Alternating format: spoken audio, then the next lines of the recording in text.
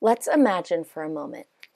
Close your eyes and imagine walking through a lush green landscape, dense with flowering shrubs, vibrant green bushes, swaying grasses, and tall trees scattered throughout. The sun shines brightly on a warm, dewy summer morning. You take a deep breath. The air is fresh. The sweet, earthy smell of the soil reaches your nose. Things are peaceful and calm. Blades of grass crash into each other with each step you take. The bushes and leaves are swaying in the wind. Most prominently, you notice the sounds of birds. In the not too far distance, you hear the classic potato chip call of the American goldfinch.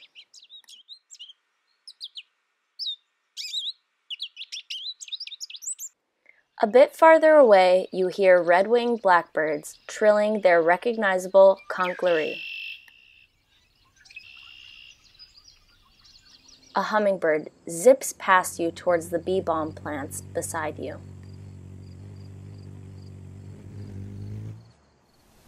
You soon notice a red-tailed hawk flying above.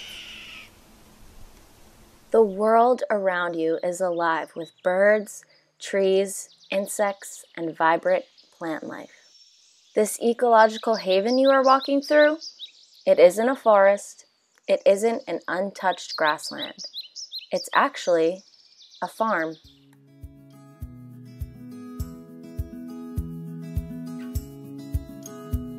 In today's podcast, we will be focusing on the critical role birds play on farms and how current farming practices are actually harming these beneficial birds.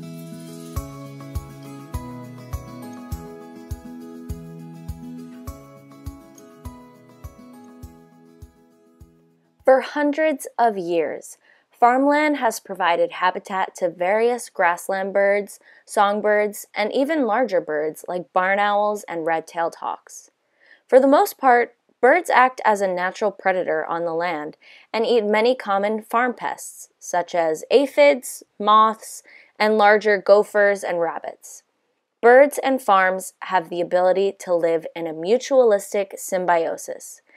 However, due to the expansion of monocropping and the increased use of pesticides, birds are in danger. 3 billion birds have been lost from the United States and Canada since 1970. 3 billion birds lost in less than a single human lifetime. This is deeply concerning, as birds are indicators of healthy, functioning ecosystems. For farmers, this should be especially concerning because birds provide important benefits such as pest control, pollination, and seed dispersal. For example, red-tailed hawks feed on invasive European starlings, which are often pest birds in orchards. In Vermont, birds act as biocontrol in maple forests.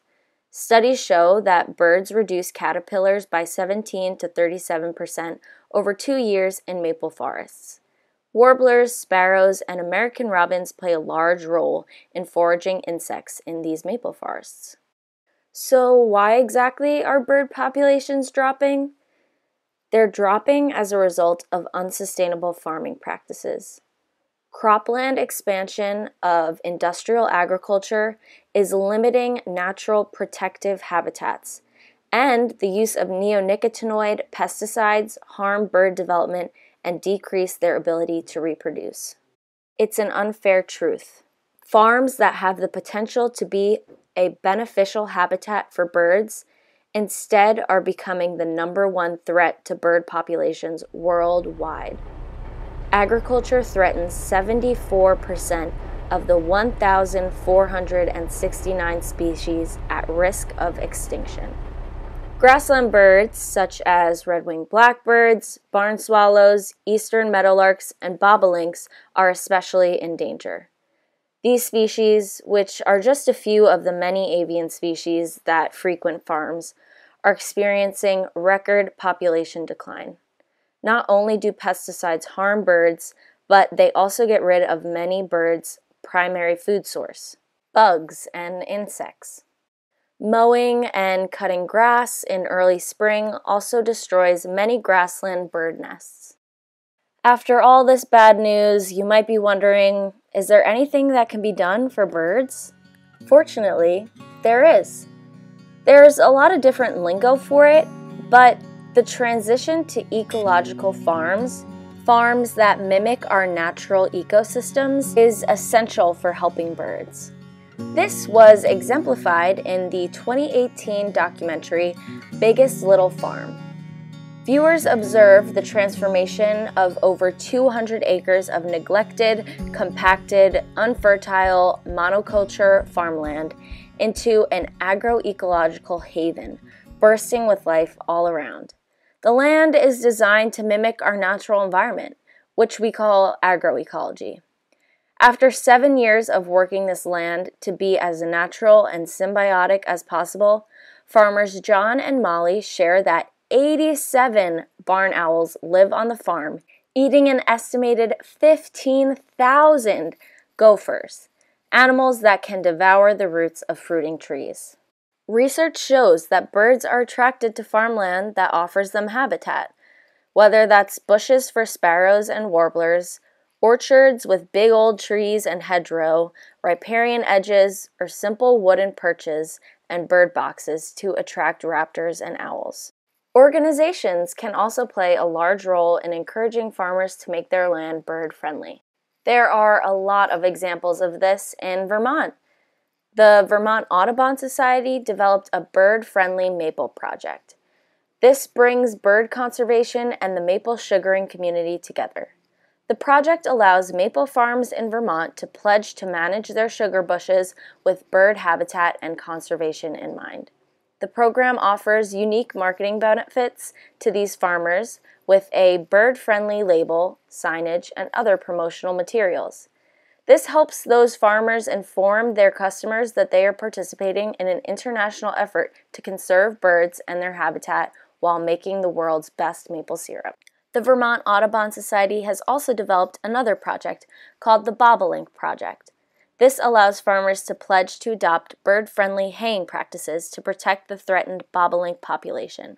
Lastly, the Vermont Land Trust partnered with Nordic Farms in Charlotte, Vermont, to help transform neglected fields choked with thickets of invasive bush honeysuckle and European buckthorn to restore fallow fields that support migratory bird nesting.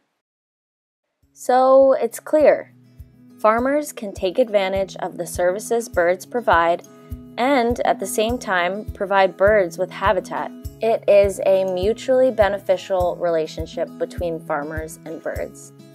Various birds play beneficial roles on farms, and farmers play a critical role in protecting declining bird populations.